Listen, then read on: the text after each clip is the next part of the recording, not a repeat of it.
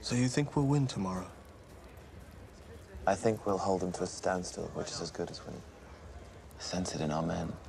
They're ready to die this time. They won't run away. Won't be pretty. Really, you should go back to Moscow. No. No. I've come all this way.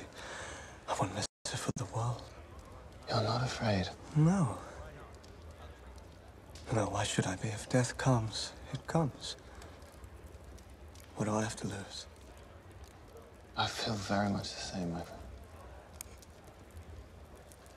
I spoke to Natasha just before I came here. She still loves you, Andrei, and she longs for your forgiveness. That's all over now, and I thought we'd agreed we'd never speak of it.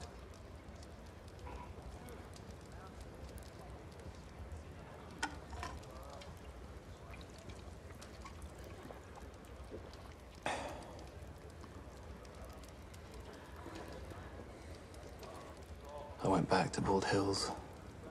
I was walking through the orchard. There were a couple of peasant girls there, very young. Picking the plums and eating them.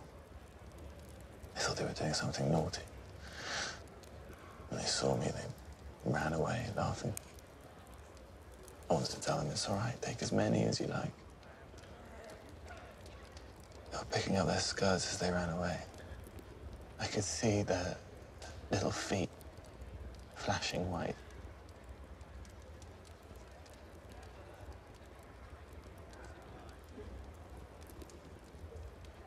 It was her soul I loved.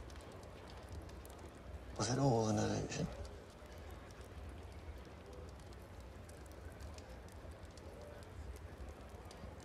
You know, one time she was trying to tell me about some old man she'd met in the forest. I'd been very kind to her. She was trying to find the right words to tell it how special the moment had been. She couldn't find the words, but it didn't matter. It was in her eyes, Pierre. I know. It was her soul I loved, I know. and that animal cracking.